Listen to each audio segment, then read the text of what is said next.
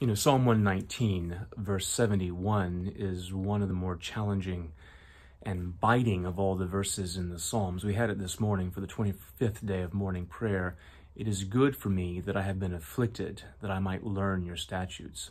And the way that we do our morning prayer, how we say the Psalms, is that I'm always the one, as we alternate verse by verse, that's saying that verse 71. It is good for me that I have been afflicted, that I might learn your statutes. And I remember that because every time that I am afflicted, either internally or externally, because I've done something stupid, now I'm paying the price for it, it's a reminder that this is a gift, this is a good thing, that I might have a chance to repent, to be renewed, to learn, to grow, and to go deeper into the mystery of Jesus Christ. It's a very powerful and challenging verse. And in the gospel today's the feast of Saint Louis of France, 13th century king of France, who was saintly, pious, showed mercy. And in the gospel today, we have Jesus chastising the Pharisees again for focusing on the externals, but not the internal. He has that theme of it's not what goes in and what goes out.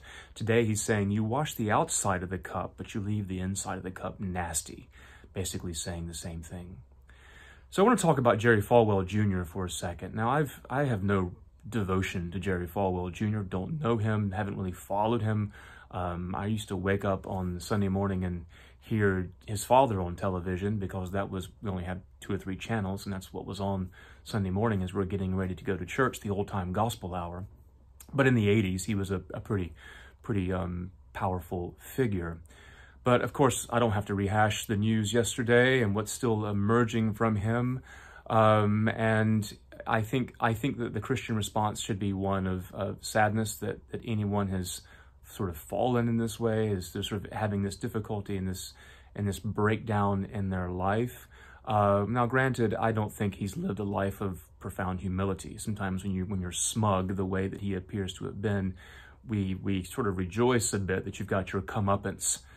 Justice is when someone gets what is their due, and sometimes we may think this is justice coming upon him, and it may be, but the thing is, the full scope of justice is God's purview, not ours, and we, I believe, should hope that during this time, he and everyone else who is afflicted might learn and grow and be renewed. We should always hope for renewal and restoration of everybody and not rejoice in their downfall, and this is the thing, and hope they stay down there, never to get back up again.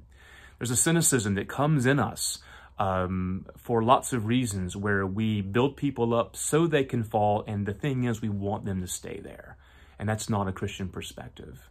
So he has been afflicted, and our hope should be not that he stays forever beat down because he deserves it, but that he might learn and might learn the statutes of God. And the same goes for every single one of us. When we are afflicted today, we don't want to stay down, and we don't want others to hope that we stay down, but we hope that we may be renewed, we may repent, and come deeper into the knowledge and love of the Lord. And that's hard.